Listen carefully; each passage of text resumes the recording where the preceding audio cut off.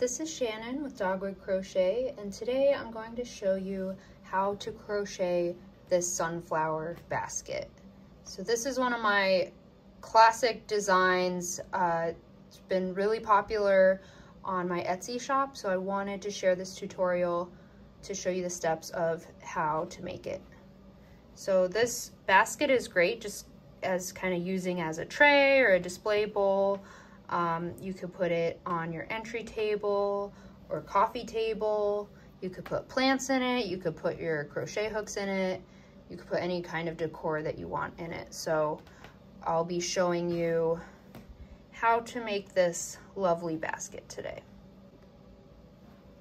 So to start out, the materials that you're going to need are a 9mm crochet hook, and then 3 balls of yarn. So I'm going to be using Lion Brand Woolies Thick and Quick, and I'm going to be making the basket in kind of some fall colors. So I'm going to be using barley for the center, and then this is butterscotch for the petals, and then I'm going to use this color, which is toasted almond, for the edges of the basket. So we'll start out with our color that we want to use for the center of the sunflower.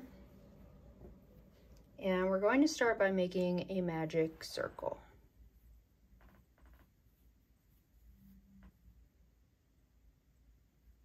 So I wrap the yarn around my finger 3 times, and then I place my hook under all 3 strands.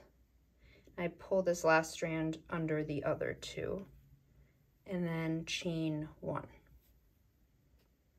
Okay, now we're going to place 6 single crochet into the circle.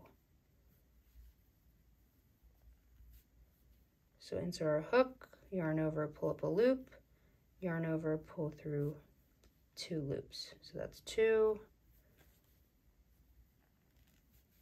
3, 4,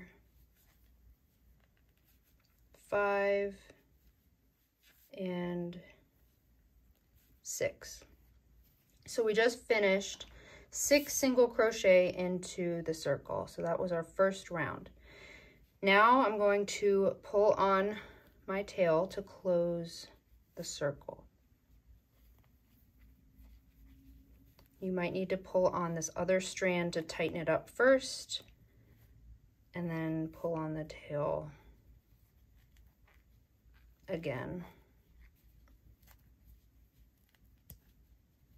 So now we can see the circle is pretty much closed, and then I can pull on the tail to just finish it off. Okay, so we have 6 single crochet in our first round. Now we're going to slip stitch to this first stitch of the round.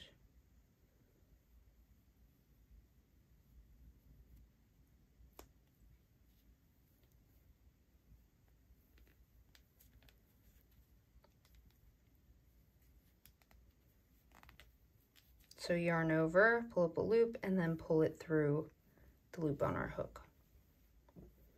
Now we're going to chain 2. Now we're on round 2. We're going to work 2 double crochet into each stitch of the round. So yarn over, insert our hook, yarn over, pull up a loop, yarn over, pull through 2, yarn over, pull through 2.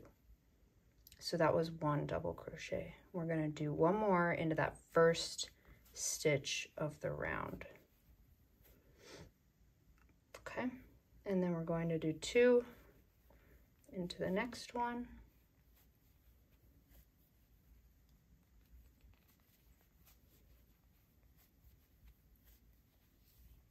And we'll just continue this around. And by the end of round 2, we should have 12 stitches. So I'm going to continue working on this, and I will meet you back when I have finished round 2. Okay, so I just finished round 2. So I have 12 stitches at the end of round 2. 1, 2, 3, 4, 5, 6, 7, 8, 9, 10, 11, 12. 12. And so you want to make sure don't place any stitches in this right here. This is where we slip stitched in at the end of round 1. So what we're going to do is we're just going to place our hook into that first stitch of the round. And instead of slip stitching with our barley color, we're actually going to change colors at this point. So now I'm going to grab the butterscotch color, which I'm using for the petals. I'm going to place that over my hook. So I have the loop on my hook from my last double crochet, then I have the first stitch of the round, and then I just placed this new color over my hook. Now I'm just going to pull this color up, and then I'm going to pull it through, just like that. Okay, so I just pulled this color through. Now I'm going to chain 4. 1, 2, 3, 4. Okay. Now we can kind of pull on this brown tail here to tighten up that stitch.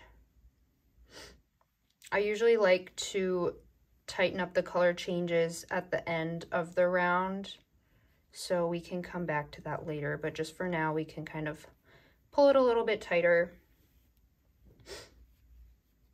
So now we're going to do our first sunflower petal.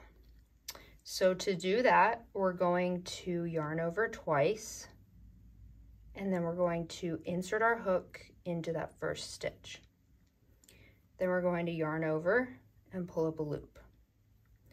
Yarn over, pull through 2, yarn over, pull through 2. So then you have 2 loops left on your hook.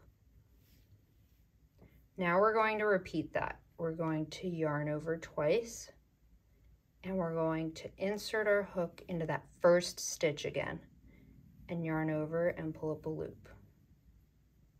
5 loops on our hook now. Yarn over, pull through 2, yarn over, pull through 2, yarn over, pull through 2, and now we have 2 loops left on our hook, and we're going to yarn over and pull through those last 2 loops.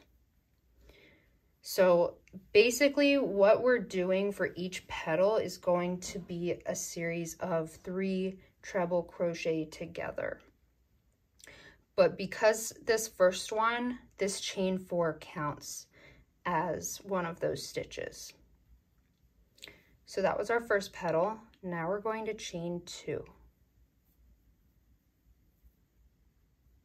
Now we're going to do the 3 treble crochet together. So yarn over twice, and then we're going to place our hook into the next stitch.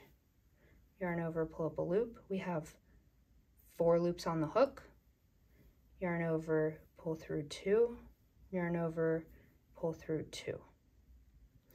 Now we're going to yarn over twice again, insert our hook into the same stitch, yarn over, pull up a loop.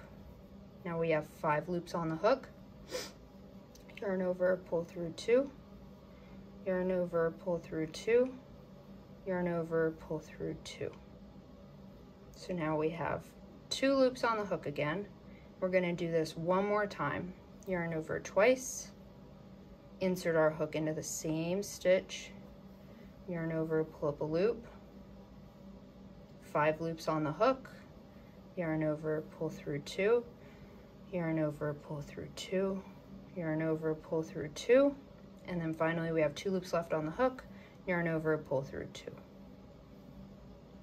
So that was our second petal that we just finished.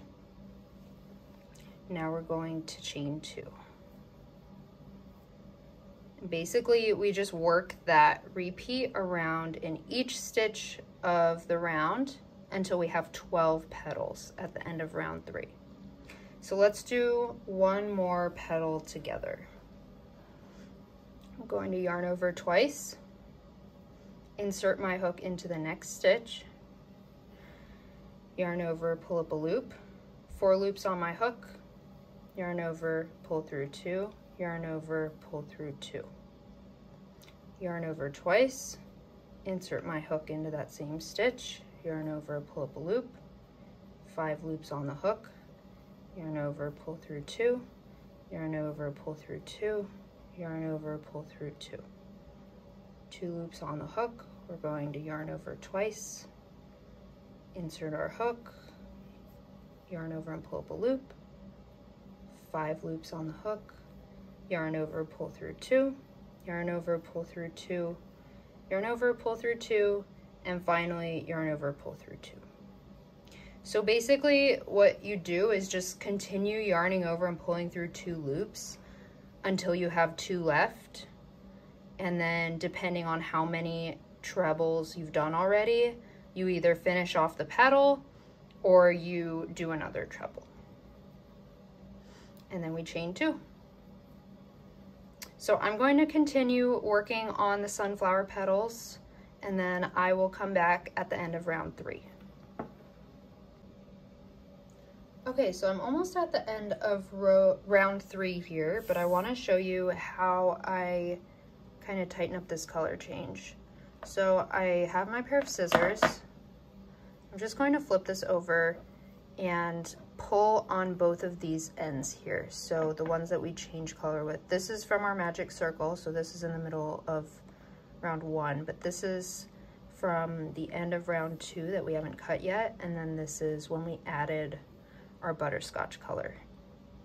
So I'm basically just going to pull on each of these, make sure they're nice and secure, and I'm doing this before I do my last petal. So right now I have 11 petals instead of 12. My 12th one is going to go in here, but I want to secure this color change first.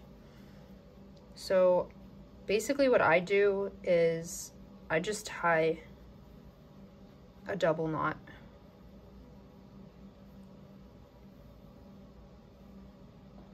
And then I cut this end here. It's pretty simple.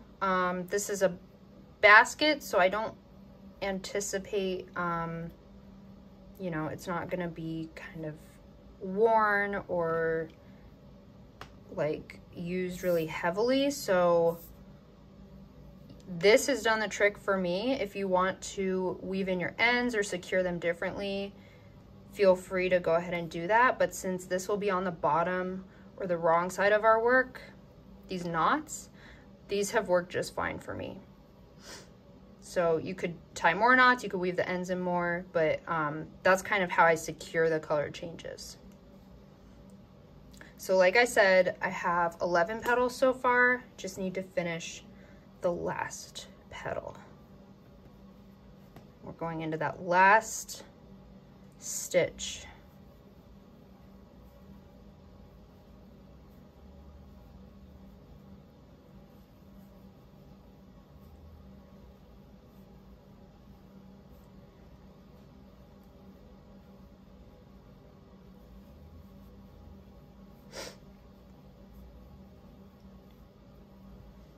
Okay, so we just finished our last petal. We're going to chain 2. So now we can just count the petals together. 1, 2, 3, 4, 5, 6, 7, 8, 9, 10, 11, 12. Perfect. So we have 12 petals on our sunflower. Now we're going to change colors again. All right, so we're getting to the end of round 3. And we just chained 2 after our last petal. Now we're going to get ready to change colors. So I have my color for the outside edge of my basket, and I'm going to insert my hook into the first stitch. So if we're working into the top of the petal, you want to find the stitch that's kind of in the top of the petal, and then you can see there's 2 chains in between each one. So mine tend to be a little bit looser than the chain 2s, and that's kind of one way that you can find it. So right here, this stitch, we're going to insert our hook, And then I'm going to pick up my new color, just like we did before, place it over my hook, pull it up, and then pull it through the loop that was on my hook. And then we can pull tight on this piece of yarn to really secure it. Now we're going to chain 3.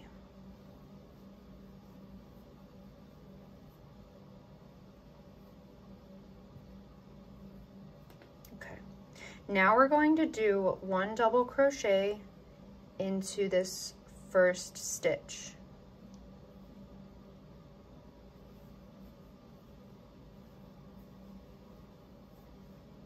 Okay.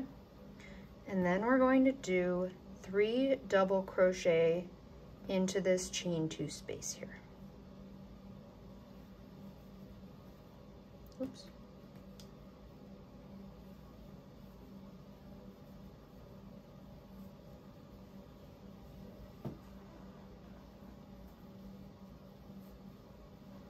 And 3. Okay. So we just did 3 double crochet into that chain 2 space. Now we're going to do 1 double crochet into the top of this petal here.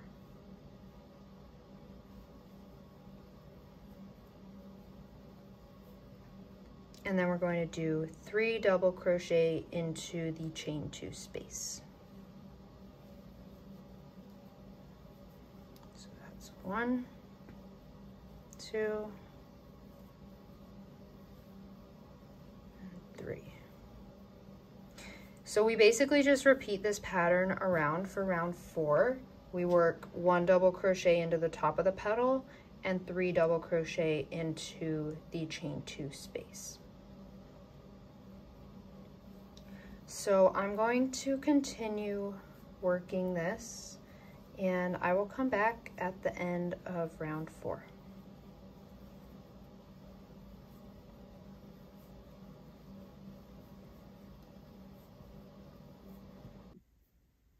Okay, so I'm almost at the end of round 4, but I'm going to do this color change again, just secure this before I add my last 3 double crochet. So like I showed you before, just pull on these ends here, not too tight, but just enough to secure them, and then tie a double knot.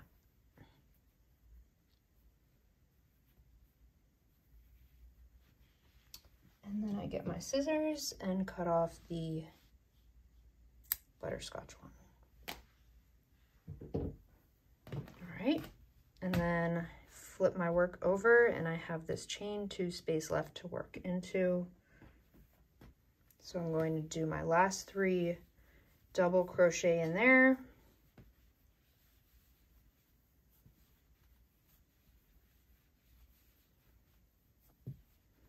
And then I'm going to slip stitch to the first stitch of this round.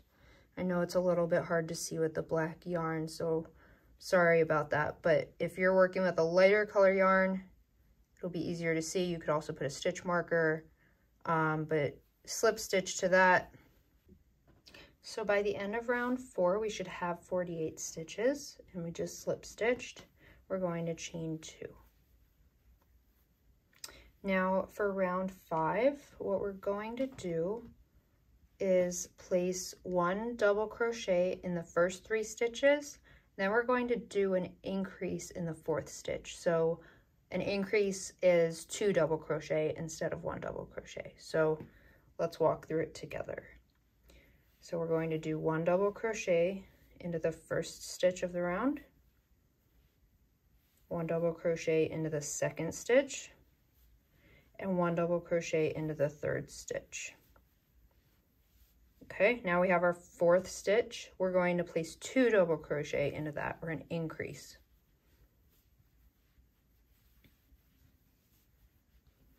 And then we're just going to repeat that all the way around. So we're going to count 1, 2, 3. Each of those will get 1 double crochet, and the 4th one will get 2 double crochets, or an increase. So we have 1, 2, 3, and then we increase. And we just repeat that around until the end of round 5. At the end of round 5, we should have 60 stitches. So I'm going to continue working on that, and then I'll come back when I'm at the end of round 5. Okay, so we just finished round 5. We have 60 stitches. Now I'm going to slip stitch to the first stitch of the round.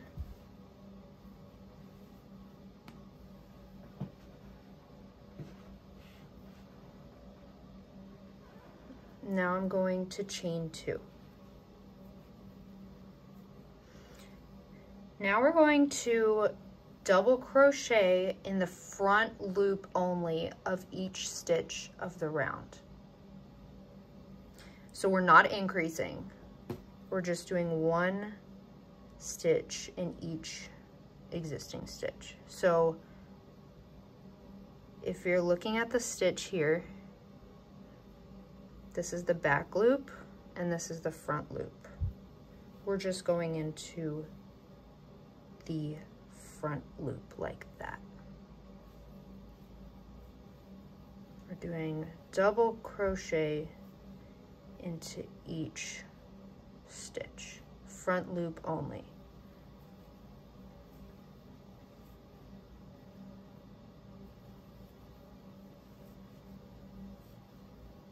So by the end of round 6, we should still have 60 stitches. So this round will form the edges of our basket. So sometimes I do get some questions about how to make baskets stiffer or how to get them to stand up differently or like straighter, things like that. I have a few suggestions that you can try out if you're not completely satisfied with how your edges are looking.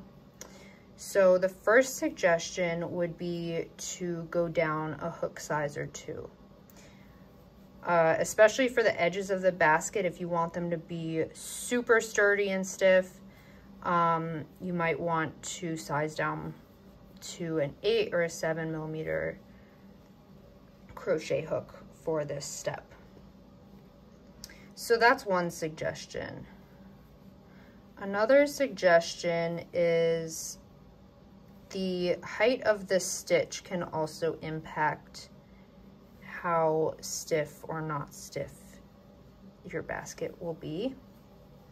So you could try using a shorter stitch like half double crochet or single crochet, and you would probably need to do more rounds if you want them to be the same height, but that could also help to make the edges of your basket a little bit more stiff and sturdy.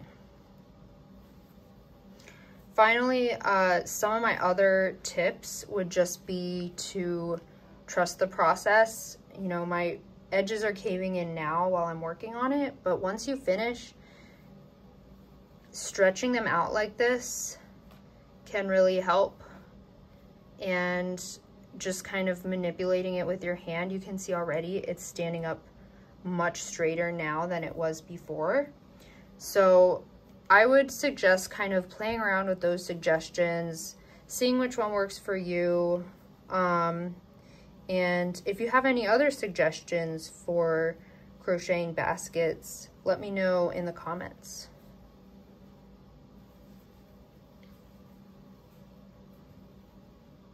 So I'm just going to continue working on this round. We will have 60 stitches at the end of the round. Once again, I'm doing 1 double crochet into the front loop only of each stitch. Okay, we just reached the end of round 6. We should have 60 stitches. Going to slip stitch into the first stitch and then chain 1.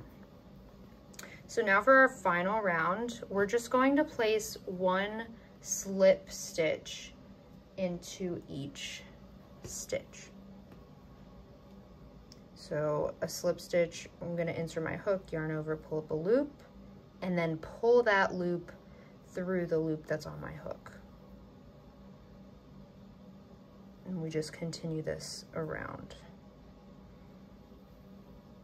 So insert my hook, yarn over, pull up a loop, 2 loops on the hook, pull 1 loop through the other loop. Just like that. So we just continue this all the way until the end of the round.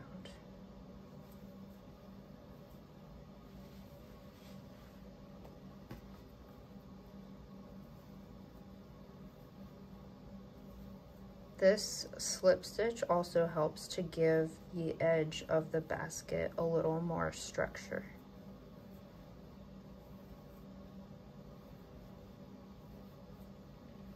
So I'm just gonna keep working on this, and then I will come back when I'm finished. Okay, we're coming up on the end here. I forgot to mention, but you might want to place a stitch marker in that first slip stitch of the round. I can kind of tell there's a little bump here from where I started, so I didn't use a stitch marker, but it might be helpful, especially if you're a beginner, to place a stitch marker in that first stitch. But basically now we should have 60 stitches at the end of the round again, and once I've done that last one, I'm going to slip stitch into our first slip stitch of the round.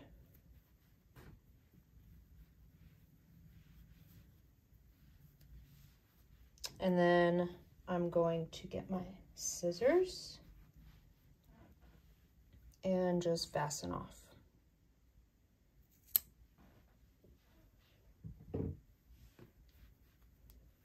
And then weave in this end.